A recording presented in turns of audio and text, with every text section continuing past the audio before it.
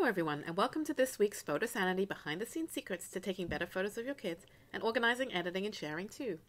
I'm Alethea Cheng Fitzpatrick, family photographer and photography coach for parents, and I'm on a mission to help parents take better photos and more fully experience the precious fleeting moments of their children's lives through photography. I'm here today to share behind-the-scenes secrets to taking better photos, which is that the most important photos to take are those that capture what you most want to remember about this time. This week, the East Coast has taken a battering from Hurricane Sandy.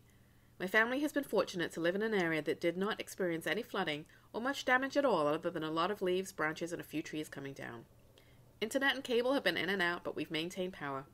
Close by, however, in areas within walking distance even, the damage, particularly from flooding, has been devastating, and is the biggest disaster the New York City subway system has ever experienced. This got me thinking about some photos that I took of my 3.5-year-old son, Liam, riding the subway a few weeks ago. Liam loves the subway.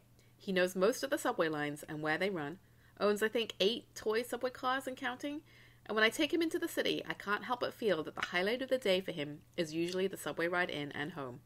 Even his favorite museum, the Museum of Natural History with its dinosaur skeletons and the giant whale, pales in comparison. Here's the thing, the light on the subway sucks, and it's not exactly the most photogenic environment on the best of days either. But I wanted to capture the wonder and excitement of a 3-year-old on the subway, so I had to work with it, and I'm so glad I did. Actually, these first 3 photos were taken when half the lights in our subway car were off, so it was even worse than usual, and there was practically no light at all. I cranked my ISO way up, and by way up, I mean way up to the max of 25,600 on my camera. And I did some really stylized editing. Here to a nice contrasty black and white, always a good option when you have poor lighting. And here, for example, as well as in the first 2 photos, I went a little blue. The subway is not really that blue. Actually, it has kind of an icky yellow-brown ambiance, so I like the blue so much better. In this photo, the lights are back on, so now I was able to lower my ISO to 6400, which is still really high and either the maximum or higher than most of you have on your cameras. However, I always encourage people to embrace the grain as it can be really beautiful, especially for more photojournalistic shots. And sometimes you just don't have a choice. Actually, the light is at least relatively even on the subway, so not too unflattering, as less diffuse and brighter overhead lights can be. But the point here for me was to capture my son's emotions and these really memorable subway rides he and I have been taking together these past few months as we explore the city.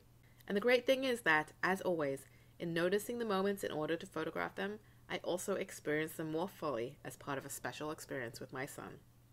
New York City subway, you drive us crazy, but we love you and need you. We wish you a speedy recovery. So today's behind-the-scenes secret to taking better photos of your kids is, the most important photos to take are those that capture what you most want to remember about this time. So as a parent photographing your kids, it's more important to take emotionally good versus technically good photos. If you can find good light, great. It's the easiest way to improve the technical as well as the emotional quality of your photos. However, life doesn't always take place in good light. Follow your emotions, and if the light is bad but the emotion and meaning strong, go for it. In poor light, try a more stylized edit or convert to black and white, and embrace the grain. It can be gorgeous. Thank you so much. If you enjoyed this video, please head over to Photosanity.com and sign up for free updates as well as my free video lesson with my top 5 tips on taking better photos of your kids and getting a handle on organizing, editing, and sharing too. And of course, if you have friends who would enjoy this video, don't forget to share it with them. Thanks, and to those of you who've been affected by the storm, I wish you a speedy recovery too.